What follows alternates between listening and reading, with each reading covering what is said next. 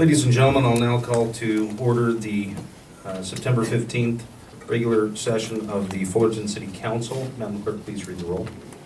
Mayor Seaborn? Present. Mayor Pro Tem Fitzgerald? Here. Councilmember Chafee? Here. Councilmember Flory? Councilmember Whitaker? Here. Thank you. At this time, will you please rise for the invocation?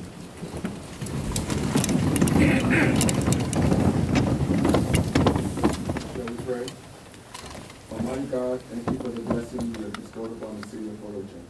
Our beautiful scenery, our wonderful climate, our abundant natural resources. Bless our children. May they receive the love, nurturing, and support they need to become responsible, contributing, and successful adults. Bless our veterans. Protect them as they go forth with courage and fortitude to defend our country and preserve our freedom. Bless our community activists. May they raise the dialogue on issues of interest and concern with respect and tolerance for the viewpoints of others. Bless our clergy.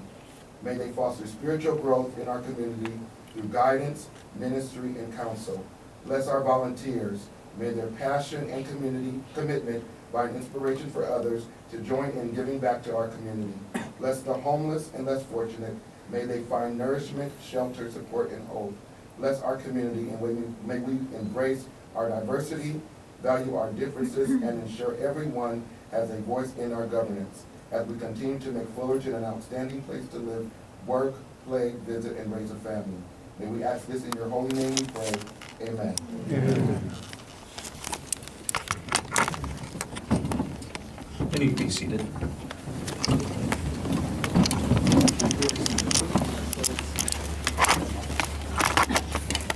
We are so excited to be here today. We are a local neighborhood church. I've been here for about 30 years. We focus on a variety of issues, such as, the homeless and also the youth. And we are just a rock in the city of Fullerton, and want to partner and continue to foster the growth that is happening, especially the spiritual growth that is in Fullerton. So we thank you once again for allowing us to have this time, and we hope to do it again. Thank you so much. We have to leave for the service. Thank you. Now will you please rise for the presentation of the colors.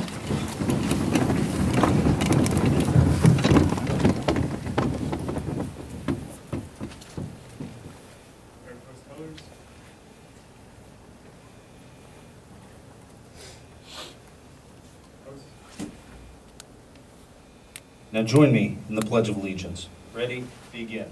I pledge allegiance to the flag of the United States of America and to the republic for which it stands, one nation, under God, indivisible, with liberty and justice for all.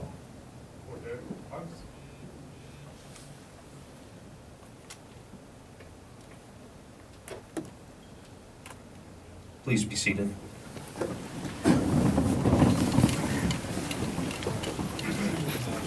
At this time, I believe we have a closed session report. Mr. City Yes, Attorney. consistent with our new policy regarding labor negotiations, I have to report out certain rejected proposals regarding the Fullerton Municipal Employees Federation. Rejected proposals for reporting out our 625-15 city proposal to FMEF was rejected. 7/20/2015 FMEF proposal to the city of Fullerton was rejected. Item 5.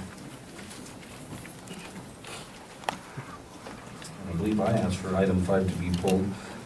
It is our policy on anti-harassment. There were some revisions that the council had suggested to our HR Director, Gretchen Beatty, and she's been making those revisions. And we've had a couple of updates and reiterations that I'd like to present. And I don't know if you've already entered those in and you have a revised version you want to present, or if you want to do that on the fly. I have them ready on the fly. I don't have them in a Okay. copy. Okay, so on this particular item, it's been substantially revised, and I really appreciate the work that Gretchen and her staff did putting this together.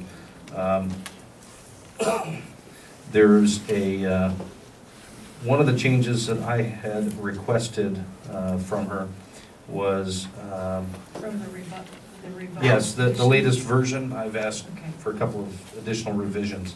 So I'll float specific pages. right. In fact, I have my language that we had discussed. I don't have the specific page. Hang on just a second. The first, I believe, is on, it's in section F.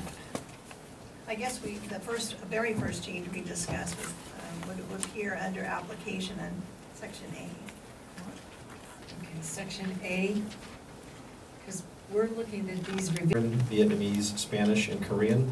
So I'd like the translators to speak in their language and address the audience and ask anyone who needs translation services to raise their hand. And then Mr. Ely can start. You can use the microphone right up there. 我是中文翻译，有没有讲中文的人需要我做翻译？ Tôi là thông dịch viên tiếng Việt. Quý vị nào có cần dịch về tiếng Việt thì cho tôi biết, tôi sẽ giúp cho quý vị nhé. Xin làm ơn ai muốn cần dịch thì giơ tay lên cho tôi. Are the translators asking whether anybody needs the translation services? And so for the first two, nobody indicated such a need? Thank you. Correct. 한국어 통역이 필요하시면 손을 들어주세요. 한국어 통역? Okay. And two. I'll sit. Buenas noches a todos los miembros del público. Se les informa de que si desean servicios de interpretación al español para presentar comentario, levanten su mano, por favor.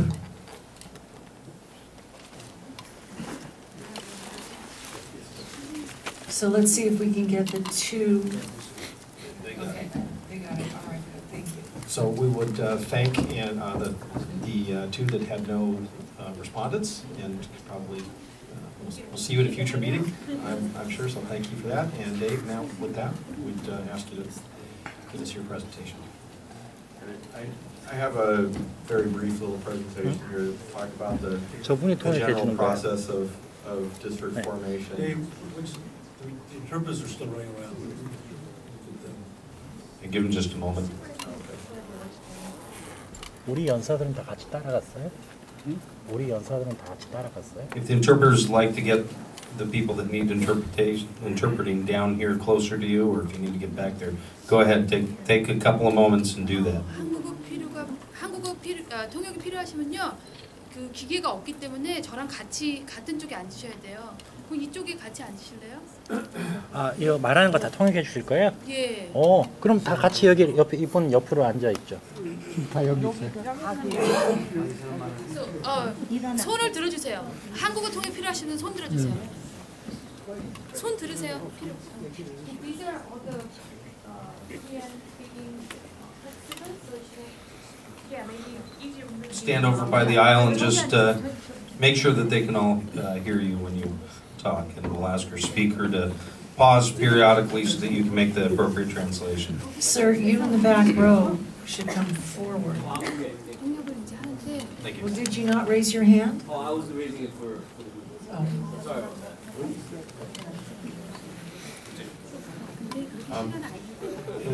I just have a brief presentation of the general aspects of districting and things that we consider, which will then lead into exactly how we're going to try and get to all this information. When we're drawing districts, there are some very solid legal requirements that we have to consider. In addition to that, there's a whole lot of general things. I'll talk about the legal requirements later. We look at the geographic structure of the city, the neighborhoods, physical layout, school districts, and other areas. So any kind of defined geographic units that exist in the city, we want to try and identify and incorporate. You get input in terms of the importance of various ones in terms of representation. 이쪽에 앉아주시겠어요? 선생님 이쪽으로 옮겨주세요. We're also going to do 일로 오세요. 선생님 일로 오세요. regarding 선생님. political participation, looking at voter registration and voter turnout, voter various elections, and the ethnic share based on surnames of the registration and the turnout. And that analysis will go into evaluating the potential for vote dilution in any kinds of district configurations. And again, we'll want public input regarding people's attitudes about what is likely to be dilutive in this circumstance based on their knowledge of the city. We'll look at the demographic characteristics based on census data. So we have the basic data that we use for redistricting all the time: population by ethnicity, voting age population by ethnicity, and citizen voting age population by ethnicity. Then in addition to that, we'll look at a variety of socioeconomic characteristics, income, home ownership, age of housing, length of residence, and additional things. And again, public input will be very important in evaluating the importance of various different aspects of socioeconomic characteristics and additional characteristics that might be considered in addition to what I developed initially. And so throughout the entire process and in analyzing any of these areas, public input is very important.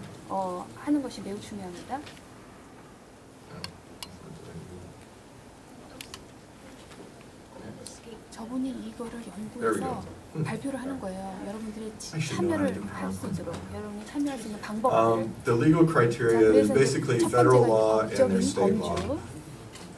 Federal law, there's three primary points. One is equal protection, equal population in all of the districts. The population of the city will need to be divided as equally as possible among whatever number of districts we choose. Often in this process, the number of districts is determined ahead of time. So we'll have the additional complexity in this process of evaluating different numbers of potential numbers of districts. But whatever number of districts we have, each of the districts has to have approximately the same population. And that would be based on the most recent census total population. There's also protection from the 14th Amendment, the Voting Rights Act, for Minority Voting Rights Act, minority voting rights. There's two primary elements of it. We can't have a discriminatory purpose. That's pretty easy to avoid.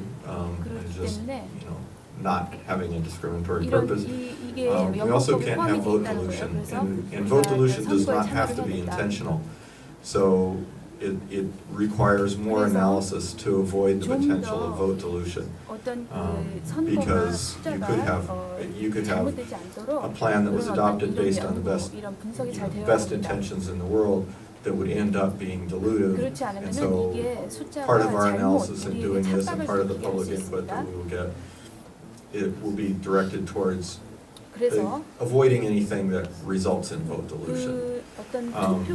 The Equal Protection Clause has been interpreted to also require that race not be a predominant factor in what we're doing. It has to be considered in order to comply with item 2, but it can't be the predominant factor. It can't drive the entire process. How can it be? I mean, isn't the whole thing racially based? Isn't that why we're all here? Isn't that what the Equal Voting Rights Act is all about? It just sounds disingenuous for me to say, for you to say that, and I know these aren't your words coming out of your mouth, but race must not predominate. Then what is this about? It's about representation for different neighborhoods, and those different neighborhoods. But the neighborhoods are being determined by race. No, the neighborhoods will be determined by our process. We will look at race only to the extent that we're evaluating whether or not the result is dilutive. What we'll be looking at in determining what the boundaries should be will be all these other characteristics that I've talked about, all the different representational interests that different people in different parts of the city have. I guess what my difficulty is the reason that we are engaging in this exercise is because the city has been sued one by Ms. Kitty Jaramillo and another by Jonathan Pig, and their specific allegations are that they have been discriminated against and that their vote, that they are unable to place a candidate of their ethnic background on the city council. So in view of that context, it just seems a little disingenuous to say that race must not predominate, when I think it's the essential driving factor here. It's like being at Alice's Tea Party. Well, that's not my experience, and that's not, that I certainly hope that that will not be the process here. The process should be about representation. The most effective representation for everyone within the city. The law requires that it not be dilutive of minority voting rights, and so there has to be some attention paid to that, but that does not mean that that's the driving factor in the process. The process should be about effective representation for the entire city. And that will be my goal in implementing the outreach plan that we've talked about. When we look at state law, the requirements are much less well-defined. The election code in numerous places repeats these 4 points. Topography, geography, cohesiveness, contiguity, integrity, and compactness of territory, and community of interest. None of these is very well spelled out in the law. All of them basically come down to requirement for a functional geography, so that districts be connected in ways that people will recognize what district they're in and can communicate with each other easily, and districts that reflect different representational interests that may exist throughout the city, different ways that people are organized for expressing their opinions and all those sorts of things.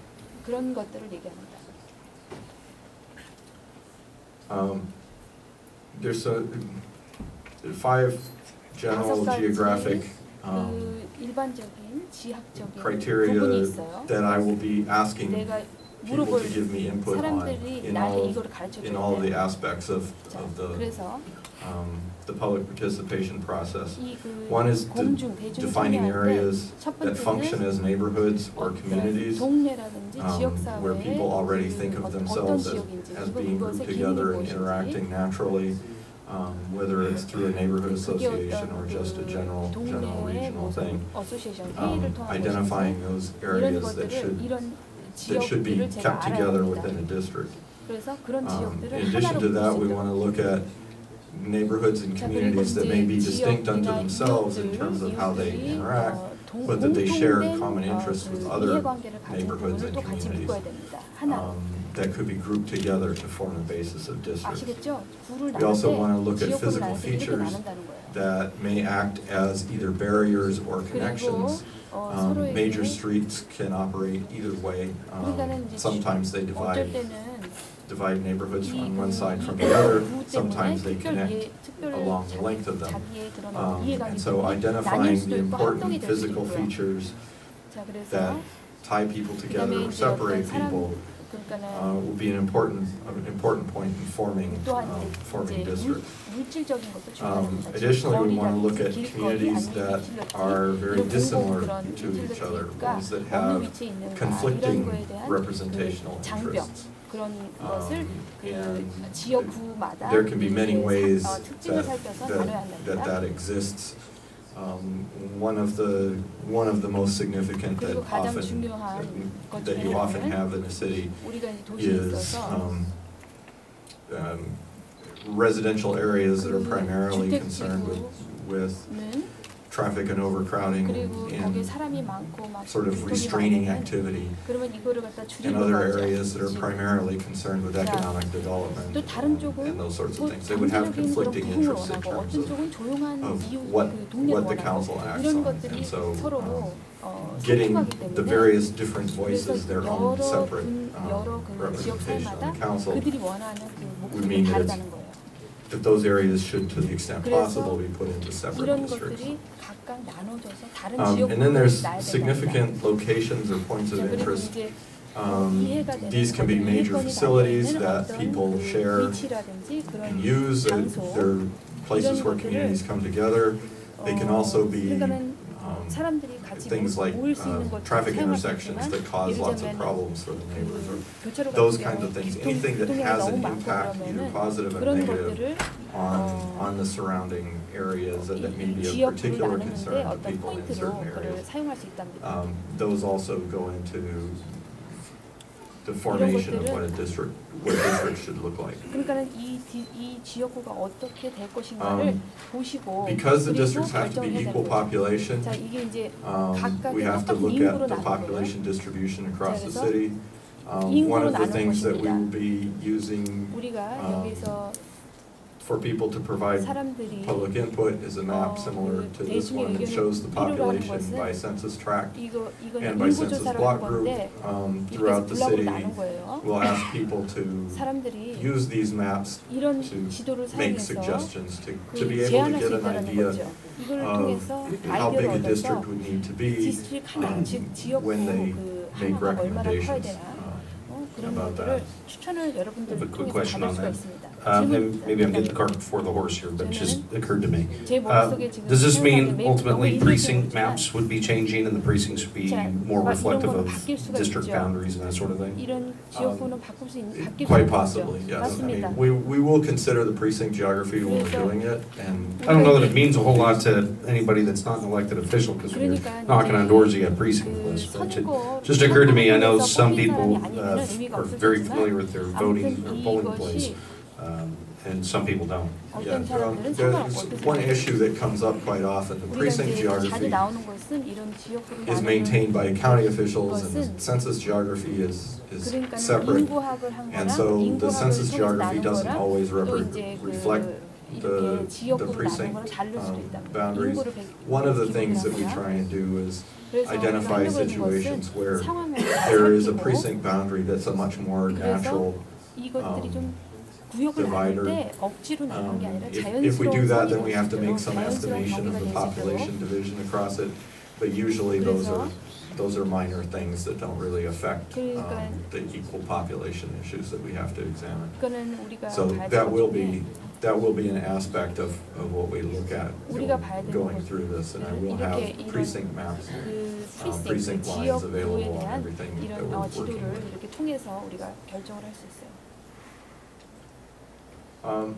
So in terms of the specifics of what we're doing and how we're getting going with this, we're going to be scheduling meetings with individuals in small groups, with me in a small office with all of my computers set up. I will have some generalized sample plans that people can look at and work with, and they will be able to make their proposals or discuss ideas using my software and my ability to manipulate the software.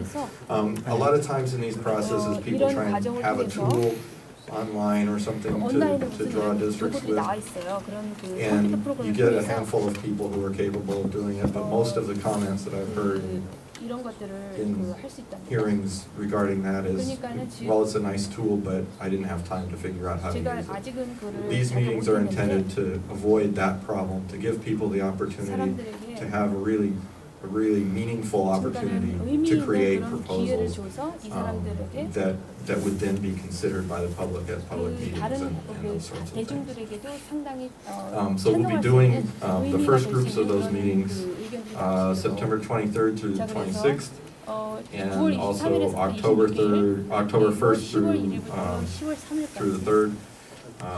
The city clerk's office will be making appointments, taking appointments for that. And at the bottom of this slide, we have the phone number that will be used for making those appointments. Where's the location of these meetings? Is it going to take place here at City Hall? Yes, we're going to set up in the 3rd floor conference room, I believe. So Mr. Lee's equipment can stay there for the extended period of time and lock up his his computer. Okay, so these specific meeting dates, and I don't see times on here, but these specific dates will be here at City Hall. Yeah, and the general time is from 10 to 6. We'll be trying to schedule meetings that are either an hour or an hour and a half long, probably with a 15-minute break in between them. So I don't want to get the cart before the horse again, but I got to ask the question. Are there going to be other opportunities later in the evening for those that don't get off work before 6 to be able to contact you and express their concerns about what they feel the neighborhood is? Yeah, we'll be very flexible about when we do the scheduling. We will try to use these parameters, but I can be available much later. If it's necessary to accommodate people who want to have something, we'll have a lot of flexibility in terms of the timing. Well, I'm wondering if there's not a space at the community center that we can kind of allocate for a longer period of time that maybe has broader hours, that if you can accommodate that, maybe a series of workshops that are more in the evening, or opportunities to meet with people in the evening, and maybe that's an easier place to get in and out of at those later hours. Certainly look at that, but regardless, we'll accommodate other requests into the evenings. We have the Saturday dates on here. We'll look at the community center. There was some conflicts with the rooms for a number of days over there since we've been thankfully very busy there, but we'll make the accommodation and again get into the evening hours, even if it is here at City Hall. So I see a series of various community outreach meetings. I would imagine that means you're going to go into different parts of the city and have different meetings with different neighborhoods to solicit their input. Are you going to be doing office hours later on, such as in maybe March or April? Yeah, the overall plan is that we do this in two parts. So the initial part is mostly collecting information from the public and educating the public about the process. At the end of, so we'll have the initial set of individual meetings. We'll have the first 4 public meetings. The agenda for those public meetings will be determined largely by what happens in the individual meetings, plus what we feel needs to be there. So there'll be whatever proposals have been generated and submitted to the public, we will have available at those meetings, in addition to tools that we'll have to allow the public to learn about the process and to give us their information. Following that first round of meetings, we'll have a report. I'll do a report back to the council in which I will also include a series of my proposals based on the input that we've gotten from that. They may reflect proposals that have been put in by other people, but likely other alternatives that I assemble. And then there will be a little break in the process for the holidays. We'll start up again in the new year, where people have had an opportunity to look at all of these proposals. We'll have another round of community meeting, of individual meetings, so that people can refine proposals if they want to, generate new ones if they're not happy with anything that's there, or just be able to study the various proposals in more detail and get more information about them. I have a question. In your first round of meetings with individuals in small groups, you're proposing to do this over 2 periods of time spanning 7 days. How big can a small group be? Are you talking about 5 people or 20 people? 6 or less is ideal. I mean, we may accommodate larger groups if necessary, but with a larger group it's very difficult unless there's designated spokespersons, to be able to actually do what they want rather than me doing everything. I could see where that would work if you had a neighborhood representative or committee or homeowners association, something like that. But otherwise, it doesn't seem to be like it would be very representative because your time is limited to be able to do that. It's not a particularly representative process. What it is giving the people who... I thought this was all about representation. Well, that's why we have the other parts of the process. There's always some people who are more informed and more interested in this process. And these meetings will give them an opportunity to have a deeper level of input and to educate them. We did this in Whittier, and I think that it worked very well. We had a lot of just individual citizens of the city who were interested in the process and wanted to learn about it. We had people from various interest groups that were active within the city. We had people from some neighborhood associations. We had people from Whittier College. We had just all sorts of groups that were interested. Did you do the work in Santa Barbara? I didn't. I was working for the plaintiffs in Santa Barbara. Okay, I had a quick question to follow up on that, and then you can continue. For the second round, when you have some idea of what the districts might look like under certain conditions, is there an easy way for people to be able to give you an address and you to say, under this map, you're here. Under this map, you're now in this district. To be able to give that to them fairly quickly on the fly? Yeah, that should be relatively easy to do. I believe that the city has online tools that let people do that with city facilities that are already there, and so we would be able to tie various proposals into that. I think that would be an excellent online tool for people to see the progress being made and for them to be able to key in an address, and it tells them, oh, you're in, under this proposed map, you'd be in this district, under this proposed map, you would either be in the same or different district. I think that'd be a very useful tool to have online for what it's worth.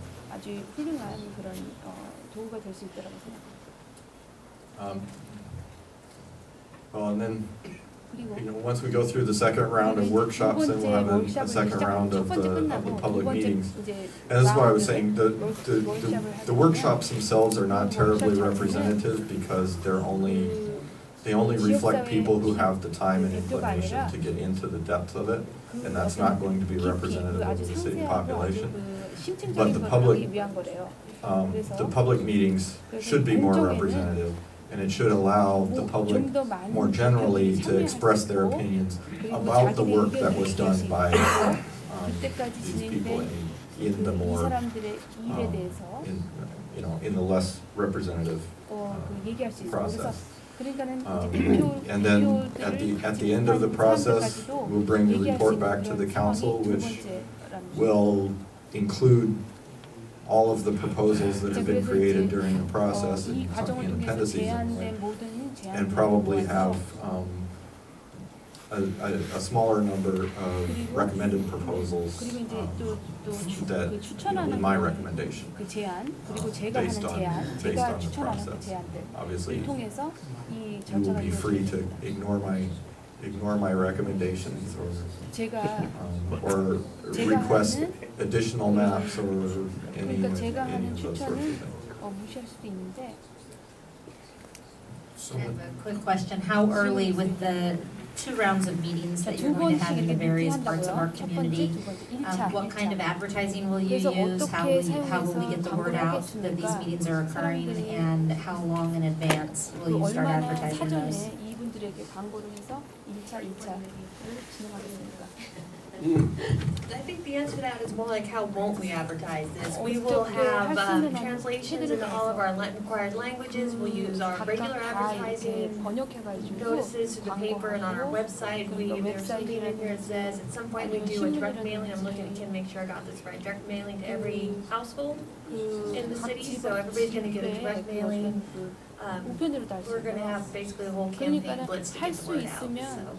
As a follow-up on that, we've had issues in the past with sending out direct mail to different plan developments where you may have one HOA point of contact or address, and not necessarily individual addressees, and I can see this in certain apartment complexes as well. How do we overcome that? Are we relying on utilities, or do we have other databases? 유틸리티 있잖아요. 공공 전기세라든지 Yeah, 그런 we're 자료가 using 있지 address 않습니까? 그 databases. 자료를 가지고도 So that you're right, that does happen sometimes depending on the development project, to use the one representative, the owner of the. I just know on several of our public notices, they went specifically to meter addresses, and that did not necessarily get to the consumer. Yeah, we use our, more typical is what we've been doing in community development or Parks and Rec. We use the GIS map and draw a boundary and get all of the physical addresses versus utility billing that we had used in some occasions. We also have the e-list on our website, people can sign up to get the e-list blast directly to them also. 유틸리티를 사용해서 이렇게 주소를 사용해서 이분들 I'm not answering these questions because there's an outreach firm 제가 that's 그래서 doing this 이거를 하는 아웃리치 cooperation 회사가 with 따로 the 있대요. city. 그러니까 이 사람들을 동원하는 So with that, 회사가 따로 열리고 I'm sorry, go ahead. I was, again, the public hearing tonight is to get us started and outline this process of where we are suggesting starting quickly. We're prepared to get the word out and get the individual meetings, publicize that particularly focus on this first phase here, getting us to the December end of the year. So with that, we'll take your direction and act accordingly. All right, this is a public hearing that is open, and we'll now take public comments on item number 18, community participation plan for creation of district boundaries for district elections. Anybody wishing to speak on item 18 can now come forward and do so.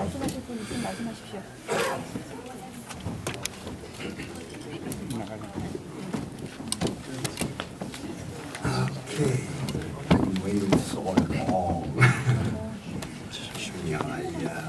Thank you, Mr. Mayor and Councilman and the city staff for the opportunity to speak with you tonight.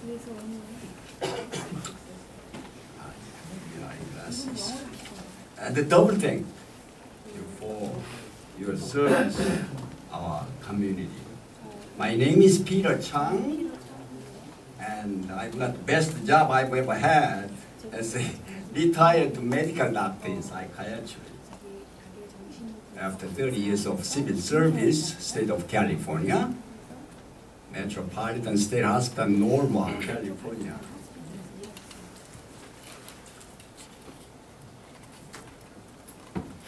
Fullerton is my hometown ever since I moved in 1980 from the state of Michigan. I have raised my 4 children here, went to school from elementary to high school. I'm here today to voice my support for the district election in Fullerton because I'd like to get from council members support, help for minority, Asian Pacific Island.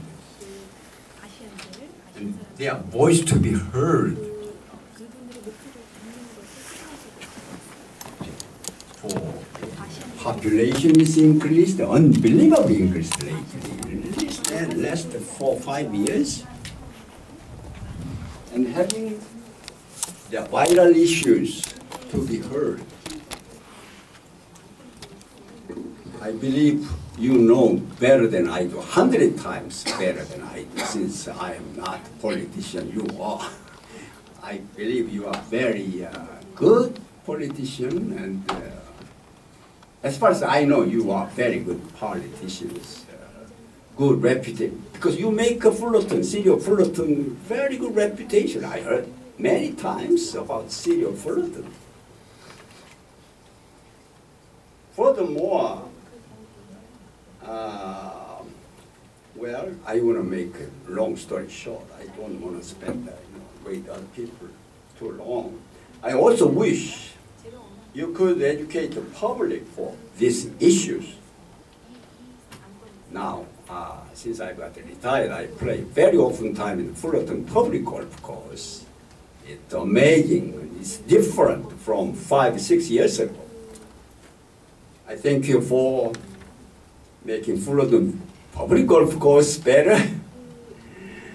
And people over there, you know, when they play golf, they thank you guys here. Every time they play, oh, it's different. Oh, of course it's different. Fullerton, I want to live Fullerton forever. Well, thank you for sharing your night, and God bless you and your family. Thank you.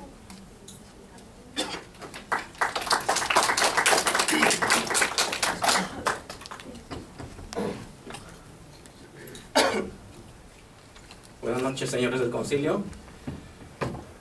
Good evening, council members. Mi nombre es Mario Vidamir y yo represento la comunidad de Richmond.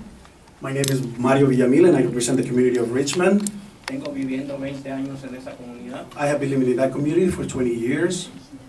También soy presidente de la organización Orange County Community Youth Soccer League.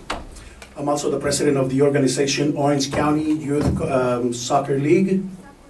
Yo he estado involucrado en la escuela Richmond y formé parte de un grupo hace tiempo atrás, Valencia Task Force.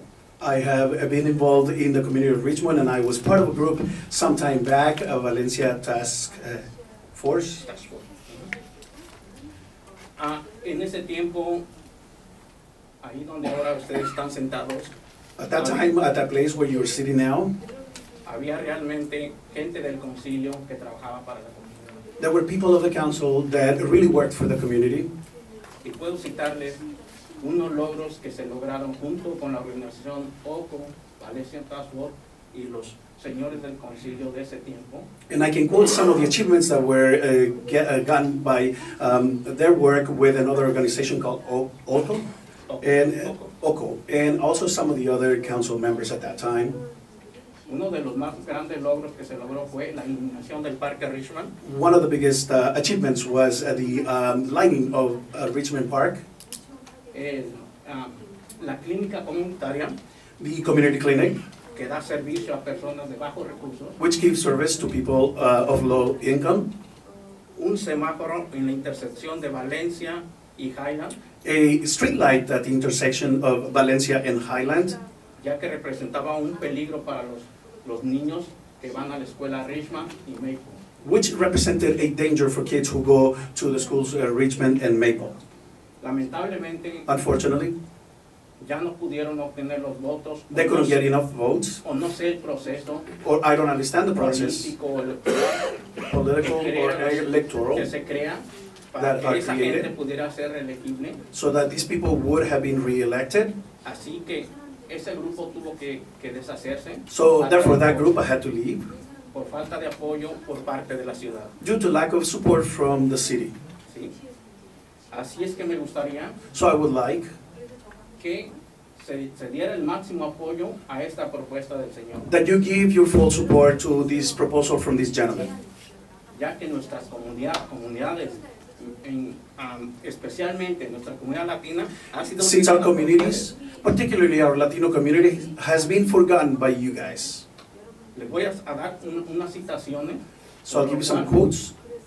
Yo siento que nos han dejado de apoyar y nos han olvidado. That make me feel that you have negated your support and that you have forgotten us. En primer lugar, el Parque de la Richmond, la comunidad trabajó. First of all, the Park at Richmond, the community worked hard to get that lighting. ¿Y qué ha pasado? And what has happened? Nos han desplazado. Nuestros muchachos no pueden usar el parque. We have been displaced. Our kids cannot use the park. ¿Por qué? Why? ¿Por qué? Por cuestiones burocráticas de la ciudad. Due to bureaucratic issues from the city. Que monopolizan así. Monopolizan eso. That monopolize that. A ciertos grupos. And give preference to certain groups. ¿Sí? Entonces, ¿a quién recurrimos? So who do we turn to? Yo he hablado con varios de ustedes aquí. I have spoken to several of you here. Y ninguno de ustedes ha podido responder a la demanda que tenemos de esa comunidad. And none of you have been able to respond to the claim that we have in that community. Últimamente nos han cerrado el centro comunitario del Parque de la Richmond. Lately, you've closed down the community center at Richmond Park. Sí. Ese centro comunitario debe servicio a esa comunidad. That community center should give service to that particular community. ¿Alguien de ustedes tuvo una reunión con la comunidad. Did any one of you had a meeting with the community to explain to them La razón the del reasons cierre de ese centro comunitario? for closing that particular community center? Entonces, es momento, por favor, So please, it's time que nos hagan caso. that you listen to us, that you listen to our community. Nosotros también somos parte de la ciudad. We're also part of the city of Fullerton. Thank you, sir. Gracias. Thank you. Gracias. Thank you.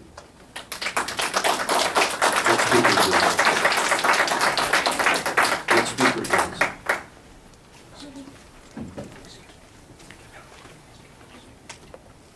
Thank you, City Council members and city staffs, to giving me opportunity to speak with you tonight.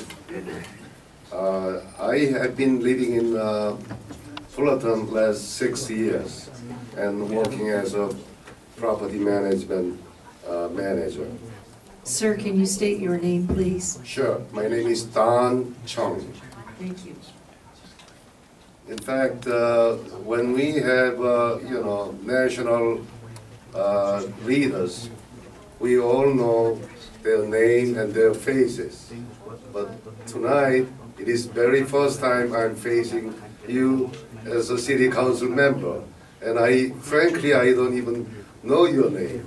So it's probably my negligence. But I hope that doesn't apply to other people. So what I heard, this district election is coming.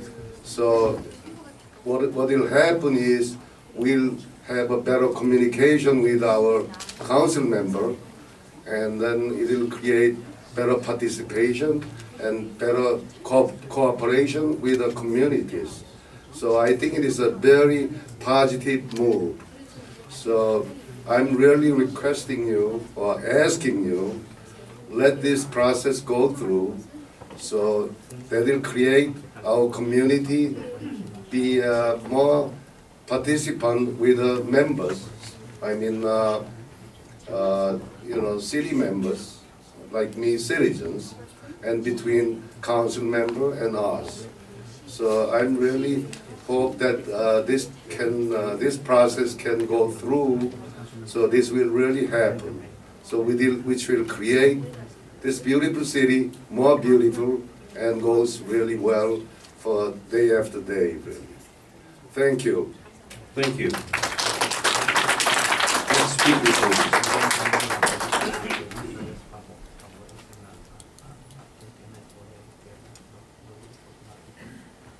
제 이름은 영신이라고 하며 현재 플러턴 주민으로서 여기서 한 25년 동안 리얼터로 일하고 있습니다. My name is Shin, and it has been 25 years since I started to reside in the city of Fullerton, and I'm working as a realtor. 먼저 이런 자리를 마련해 주신 카운슬 멤버랑 시장님께 감사를 드립니다. First of all, thank you for having me and letting me speak, and thank you, Mayor and all the councilmen.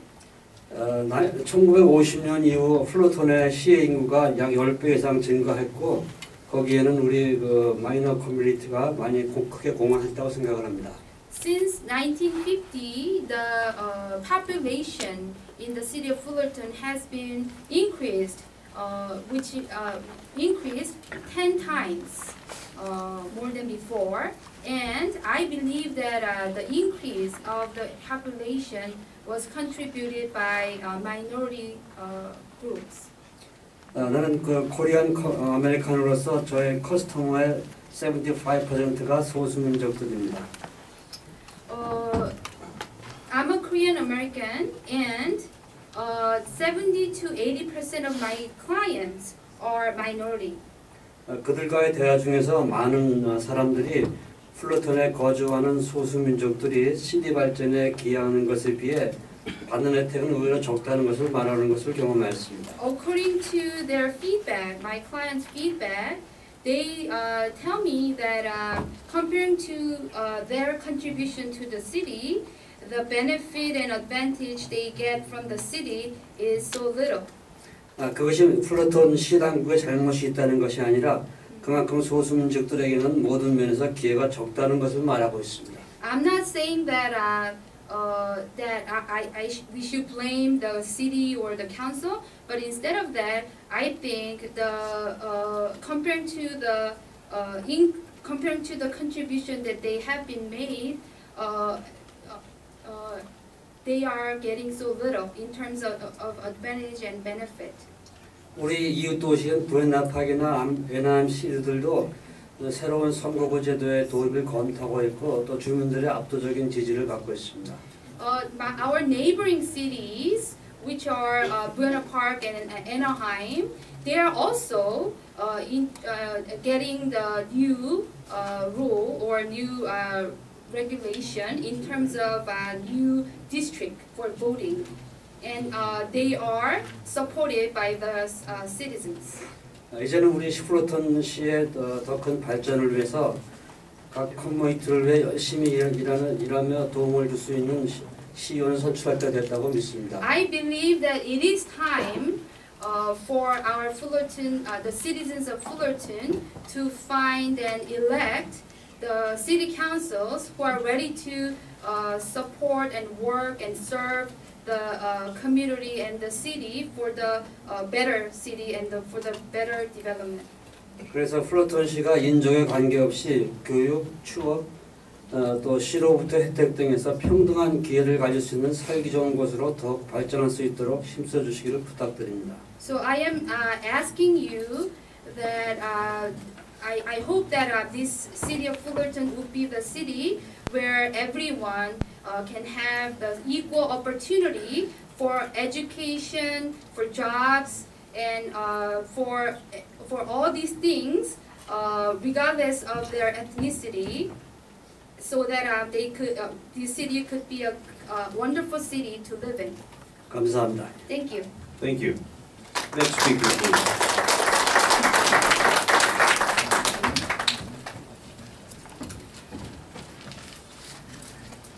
Good evening, Mr. Mayor, City Council. My name is Hernal Dino, and I am a member. I've been a resident of Fullerton 32 of my 40 years, and I'm from the east side of Fullerton, borderline Placentia, and the reason why I'm up here isn't because I'm Korean or Hispanic. It's about diversity, and it's about creating a diverse council that reflects all the communities in the city, not just Korean, not just Hispanic, not just East Side, West Side, South.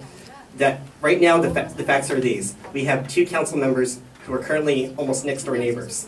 We have 23%. We have 23% Asian population in the city, and we've only had in the history of the city only 1 Korean American councilwoman.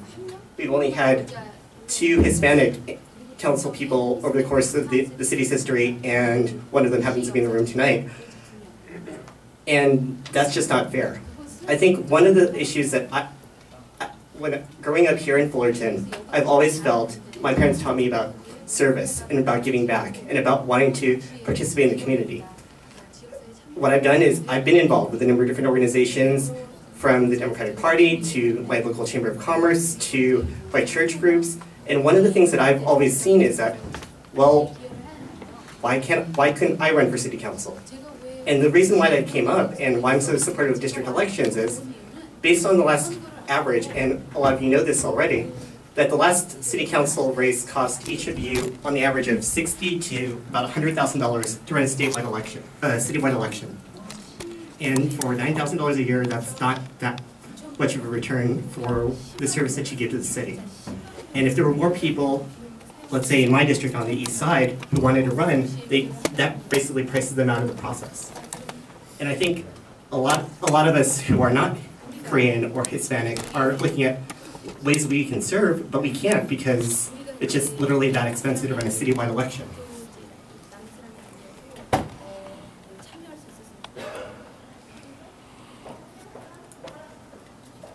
And I would want to have a relationship with my neighbors. I think one of the biggest things that, I've been active within the city. I know or have met most of you on different occasions, and that's one of the reasons why I almost feel like it's an idea whose time has come. Anaheim has passed it. We should be looking at this not only from a Korean, Hispanic perspective, but from increasing the diversity of the council. Thank you. Hi, my name is Gwenda Flock. I'm a 59-year resident of the city of Fullerton. Born and raised here, and the city has grown immensely. 110 years ago, which is before I was a resident, the southwest corner of Fullerton, I live near Orangethorpe, was proposed to be called Orangethorpe Town. And even then they recognized that there seemed to be some different districts in the city of Fullerton. The population has grown. There's over 140,000 residents now. Since I was born, there's over a tenfold increase in population. And I think it's time for us to adopt, to have compliance with the law, and like our neighboring cities, adjust to a 5-district city format. I encourage you to support the proposal here right now for a transparent community action plan, and district elections will create greater local control and more responsive local government. Thank you.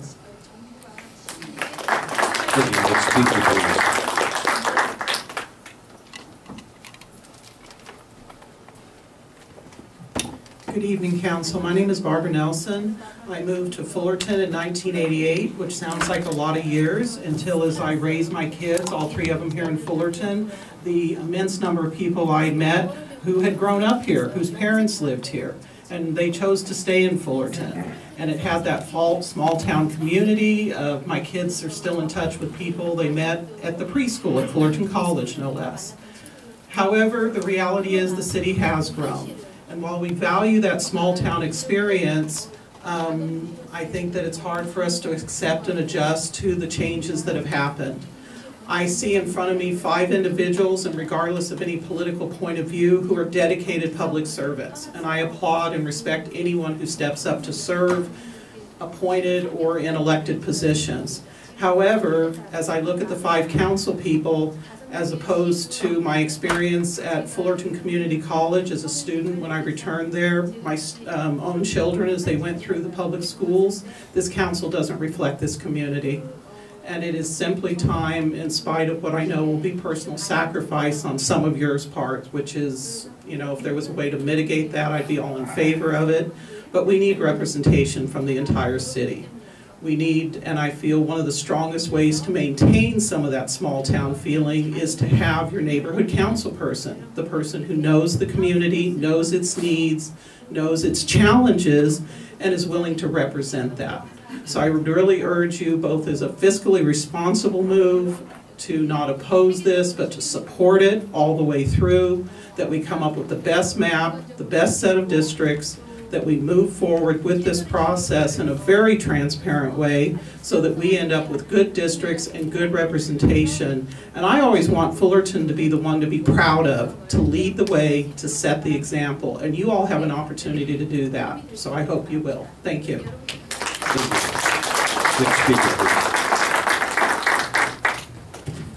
Good evening, Sean Payton. I was really astounded by one of the phrases that was made during the opening presentation. We talked about the reason we're doing this is because we want to avoid voter dilution.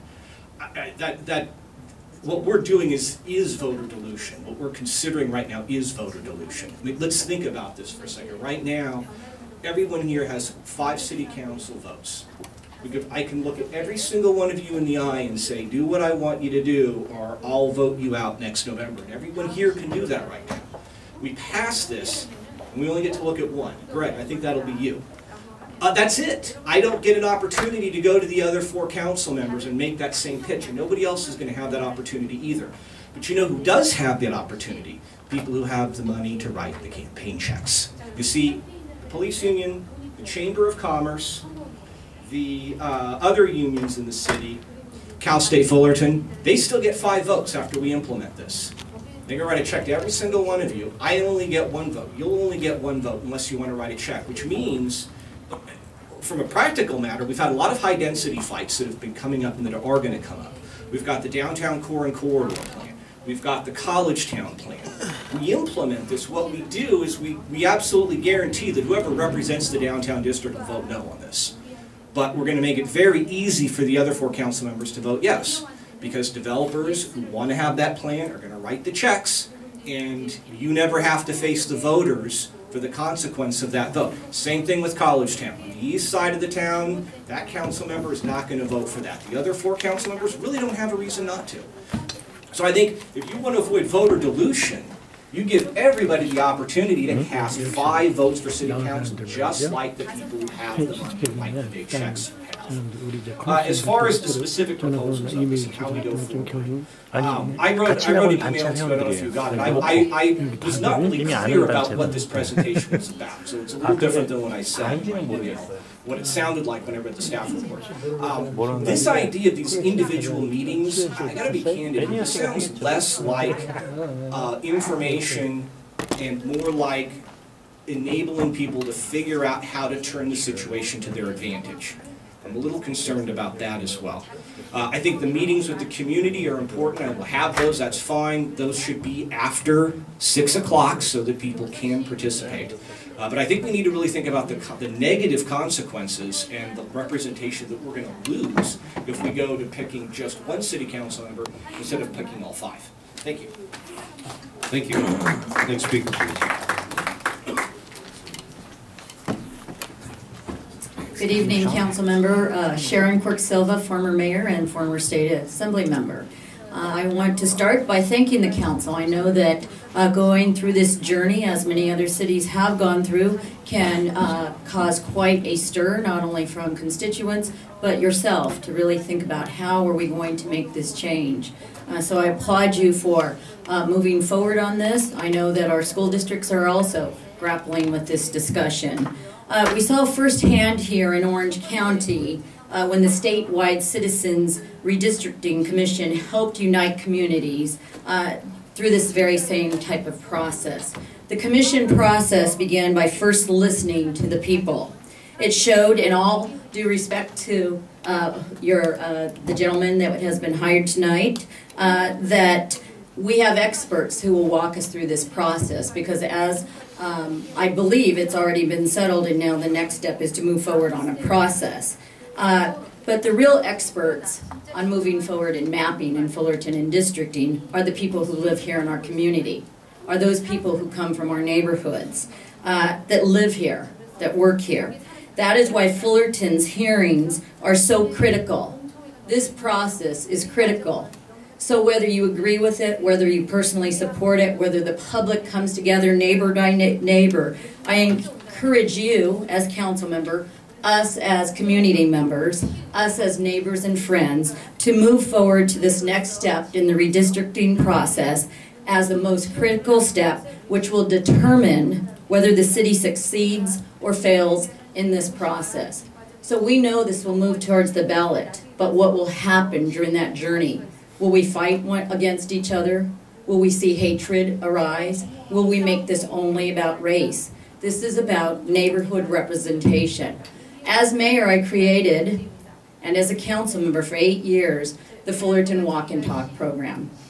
And though that was based on going into every single neighborhood, neighborhood by neighborhood, and listening to the people. Not saying I'm going to Maple to listen to the Latino neighbors, not saying I'm going up by Coyote Hills to listen to the Korean neighbors, but to find out what were those issues in those neighborhoods. And we have issues in neighborhoods that have nothing to do with race. So if you go into the Maple neighborhood, as I did on my walk and talk, one of my first times being a council member, and there were tree stubs that were cut about half this height.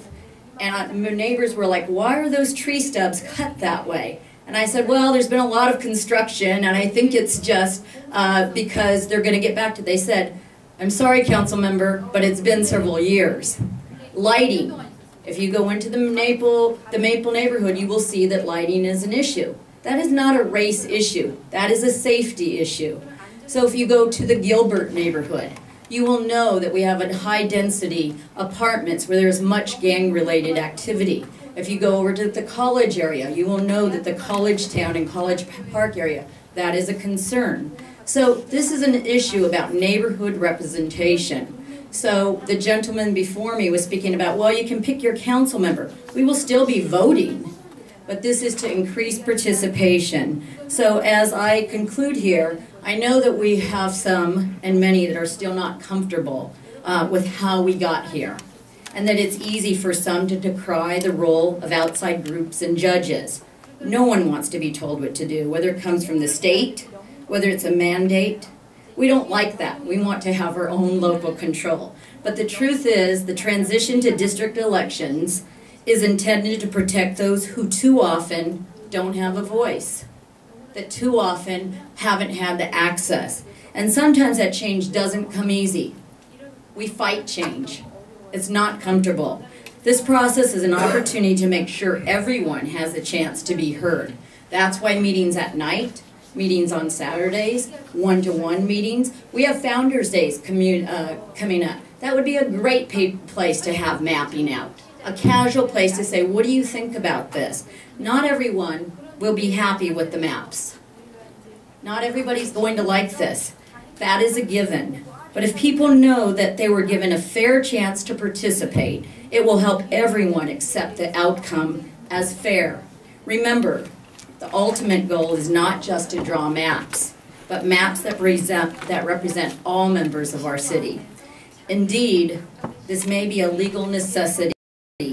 Earlier this month, the legislature passed both AB 182 and AB 1301, which would prohibit district boundaries from being drawn in a manner that would impair the ability of a protected class to elect candidates of their choice and would subject boundaries to approval by the Secretary of the State. I am finishing right here. But whether legally required or not, it is not the point. The point is that representative districts are the right thing to do for Fullerton. Thank you for your time and attention. Thank you. Next speaker, please. There's a little light up to your right as you're talking. It starts off green, it'll flash yellow, and when it's red, that means it's time to wrap up and let the next person talk. How about if I touch a button here? You have to run that by our clerk. Good evening, Mayor, Council, Joe. My name is Bobby Menendez, and I grew up in the Maple area, which is predominantly Hispanic. I lived there. When I lived there, there was a lot of community activity where we established a community center at Lemon Park for senior citizens.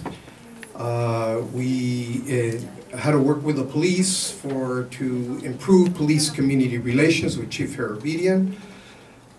We also developed in 1979 the mural projects, which are affixed on Lemon Park. It was through the collaboration, cooperation, and communication between community and city council, and of course city staff. There was a lot of work being done.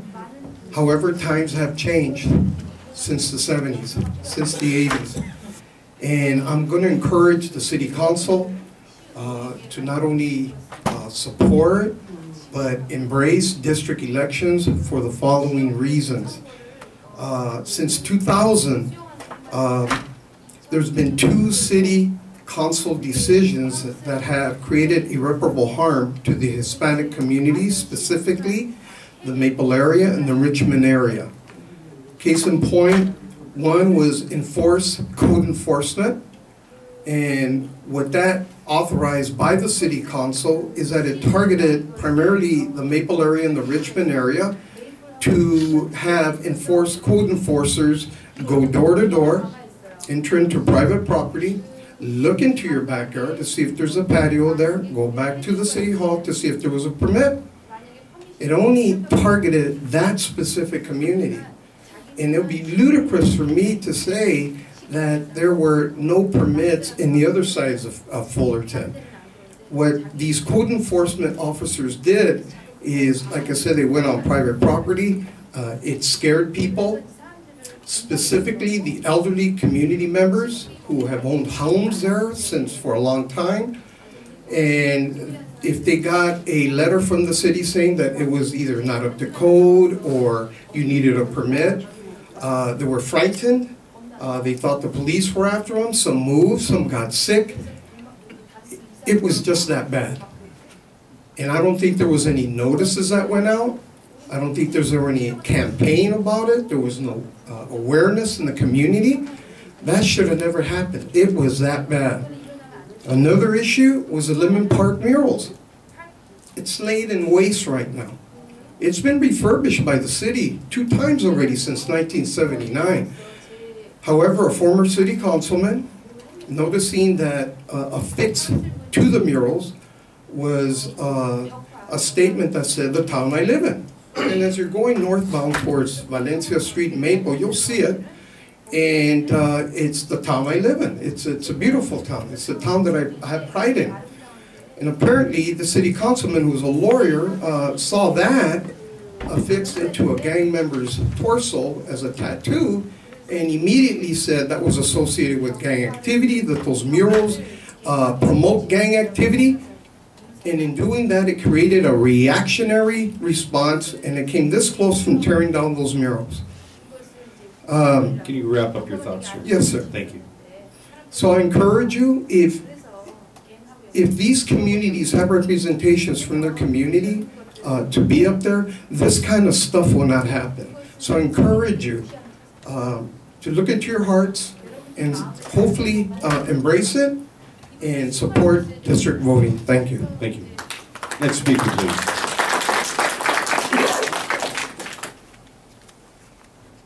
Good evening. My name is Geroge Manquez. I'm not a politician, so I'll be a lot faster than the last 2 speakers. My wife and I have lived here 35 years, right across the street from Nicholas Junior High School. We raised both our sons here in Fullerton. And I like the city. I love the city. I enjoy staying here. But I'm here to speak on behalf of district elections. As you know, historically, most city council members come from the north side of the city. And electing our representatives by district will force this council to actually represent all parts of the city. And for that reason alone, I encourage everyone in this room to support the district council. And I'm just wondering, is there anybody on the council now who is in favor of district elections? No. 2 things. One, it's your opportunity for us to, for you to speak and for us to take that in. I think as the process rolls out, you'll get a feeling for where, as individuals, we stand and as a council we stand. This is part of a settlement agreement, so we are moving this portion forward. We do have some details we have to work out, and that's why we are bringing in a consultant to work us through the public process. So it's not really are we for it or against it, it's what is the process. Hopefully that and let's be clear, district elections will be on the ballot in 2016. That has been determined. The public process that gets us there is what we're talking about tonight. Okay, thank you very much. Thank you. Next speaker, please.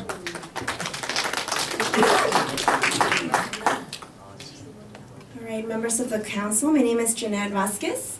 I was raised here in the city of Fullerton. And for a very long time, I've also thought about raising a family here in the city for 2 reasons.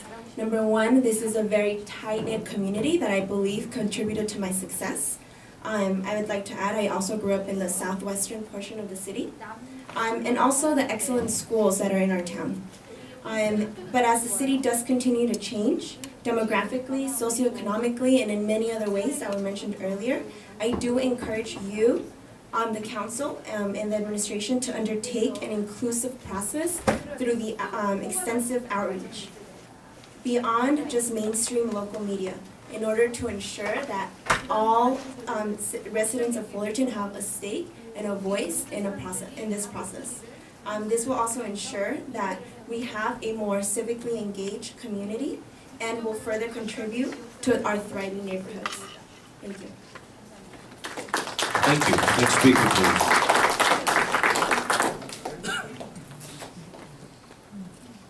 Hi, Kitty Jaramillo.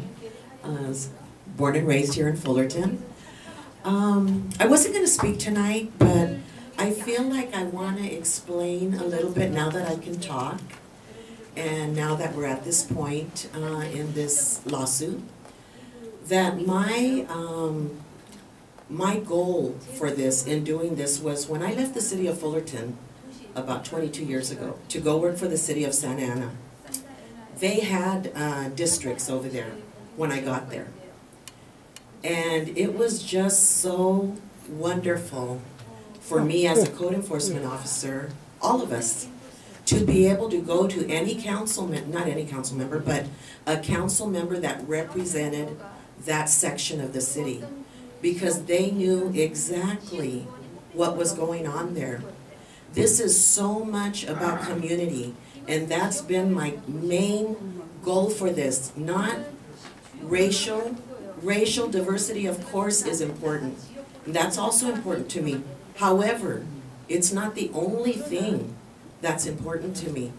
You guys all know I've been involved in this community since I left the city. I couldn't get involved while I was working for the city, but once I left, then I was on every committee, I was on everything. But now I know that we don't have your support. I hope some of you will come over and support the district elections and come out and speak about it and not speak negatively regarding it, because it's a good thing. It's something that we've needed for a lot of years. And if your heart is really in the community, then you'll see. Look deep within yourselves and you'll see that that's the main thing. Take race out of it if you need to take race out of it in order to understand it. But it is a matter of diversity now. Our city is not the same city I was born in, 61 years ago. It's not like that anymore. It's different. And we can't just stick to the same old ways, the same old guard here in Fullerton that we've always had. I know George mentioned a little while ago, almost all of our representatives have always been north of Chapman. I didn't even know that Councilman Whitaker lived in Southwest Fullerton until it was his 4th year on council. And I was involved in the city. And I didn't even know that. Why? Why didn't I know that? Something's wrong with the system. We're broken, and we need to change it. Thank you. Thank you. Next speaker, please.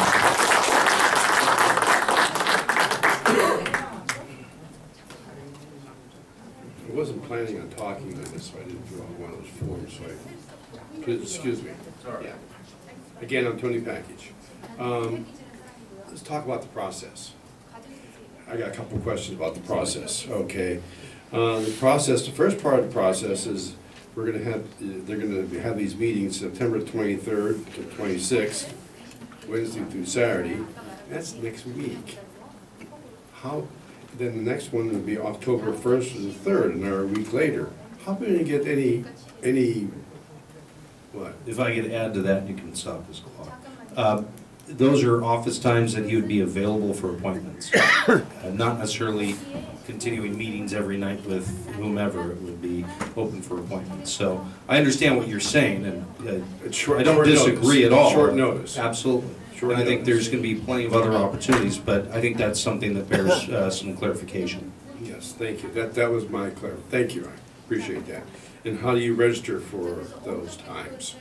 Call the number at the end of that slide, or call Lucinda, our city clerk. Yeah, okay. Secondly, once we have this election, say it passes, when does the district elections begin?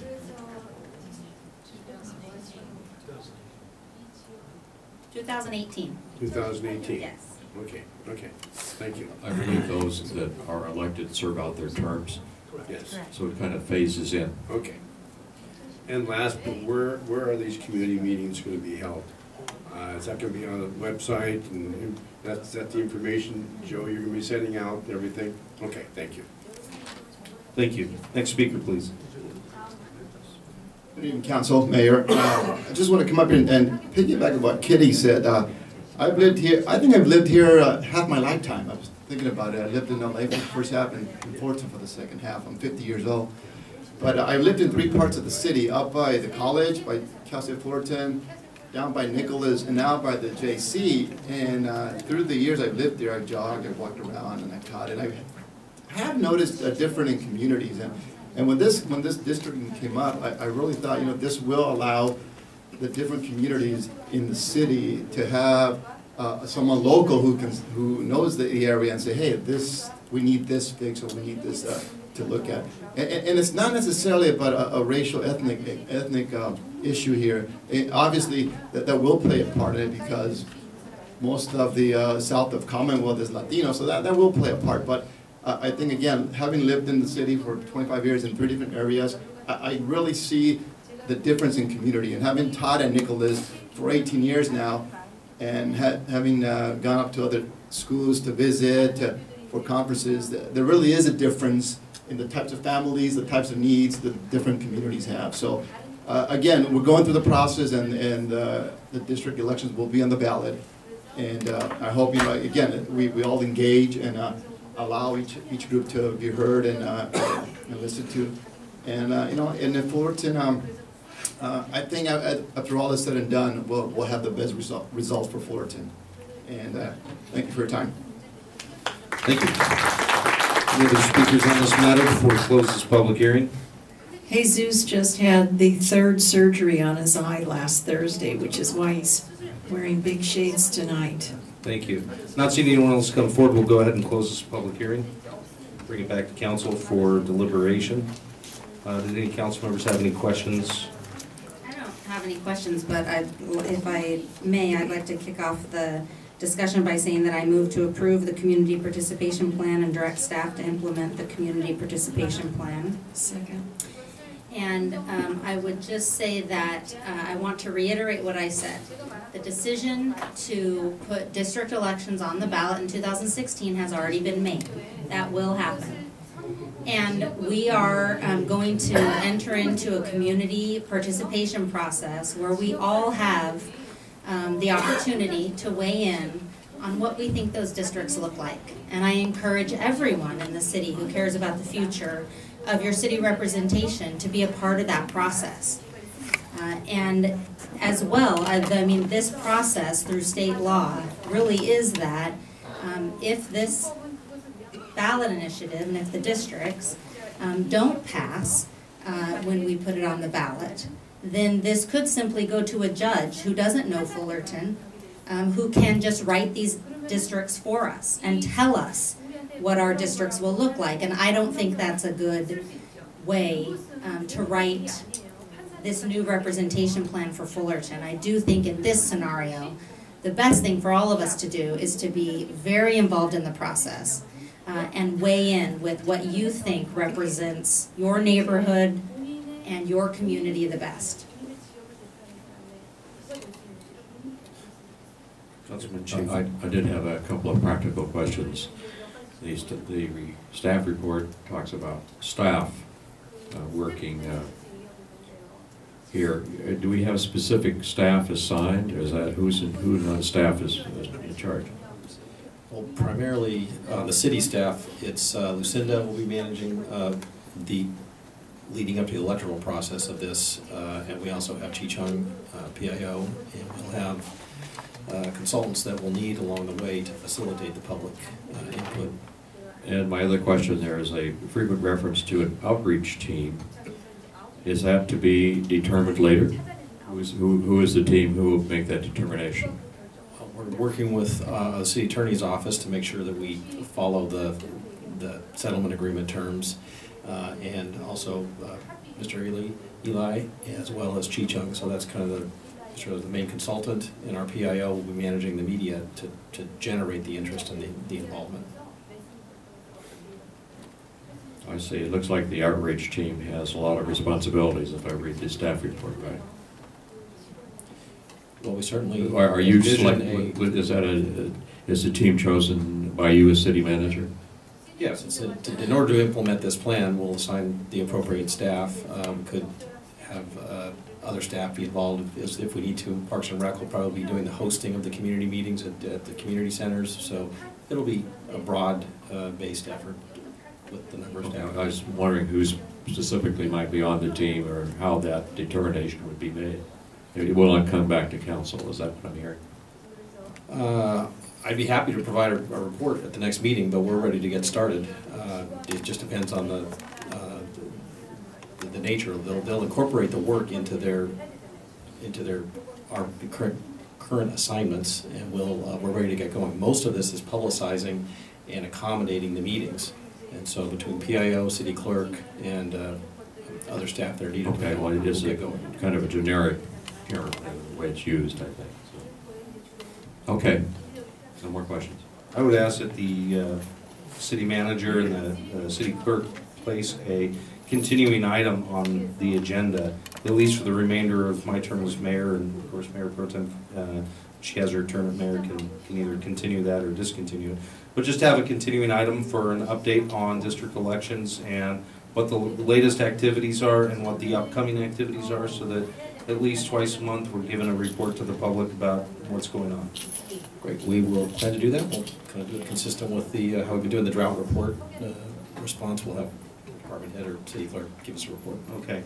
I have a question. Go ahead. Under the recommendation, number 1 says, hold a public hearing regarding city council voting district formation and a community participation plan. Is this the public hearing that's being referenced? That's correct, yes.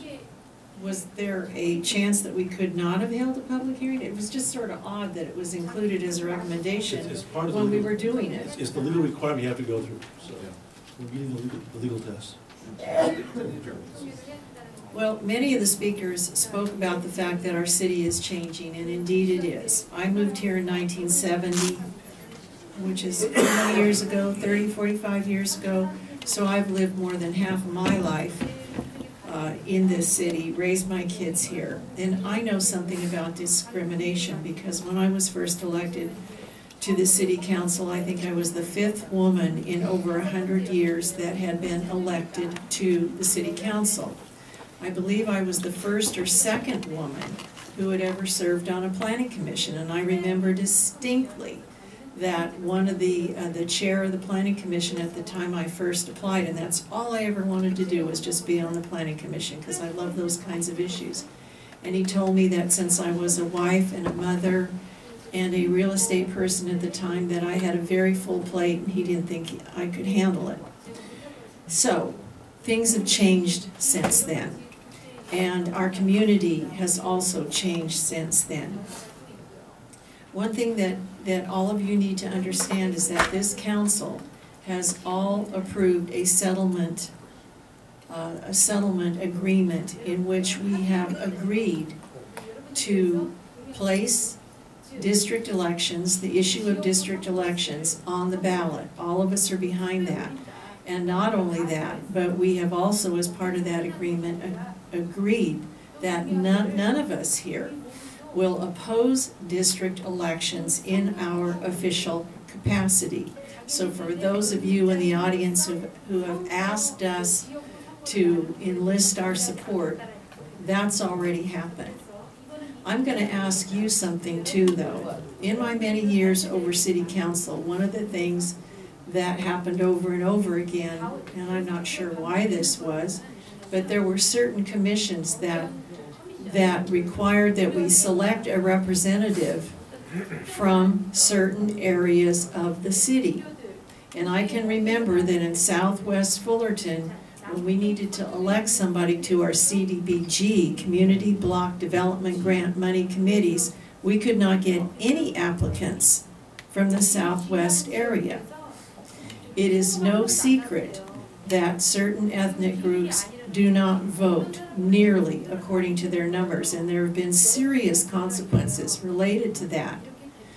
For example, the Latino community is a powerhouse, could be a powerhouse in this community, but that has not come to fruition because they have simply not voted. This goes two ways. You have responsibilities, we have responsibilities. So I would ask you to give that some consideration when it comes time to participate in this process. Your voice will be needed. We need to hear that. So, my thoughts. I support it. Okay, there is a motion and a second. I think the only council member that hasn't spoken is Councilmember Whitaker. Did you have any thoughts on that you wanted to? Well, certainly as a member of the council who often is in the minority even on votes on issues, one area of diversity that's often overlooked is diversity of opinion, diversity of policy preferences, and diversity of representing certain areas of interest as well. There is also a strong partisan element, even though we're all nonpartisan up here on the dais as far as the elected role. There's never such a thing as a nonpartisan election. So one of the things that I would look forward to is having true diversity on the council. I have witnessed over many years as an activist city councils who prize and always want 5-0 votes, who want absolute lockstep votes. And somehow that's viewed as being a good thing. To me, that's never a good thing. You really do need individuals up here making different arguments and putting out the best arguments that they can across the board. Anytime that you have a council that is completely in lockstep and in agreement, that is not a healthy thing. So from the standpoint that if one of the outcomes of this change would be to create true diversity in terms of the ideas and the policies being presented up here, then I wholeheartedly support that effort. Thank you, Mr. Mayor. Thank you. There is a motion and a second. At this point, we'll call the question. All in favor? Aye. Aye. Opposed? Abstained? Passes 5-0. Mr. Mayor, may we take a brief break? I think people may want to leave. Sure. Why don't we take a very quick, we do it in 10? Usually I say 5 and it ends up being 10. It's 5-minute break. I'll see you in 10.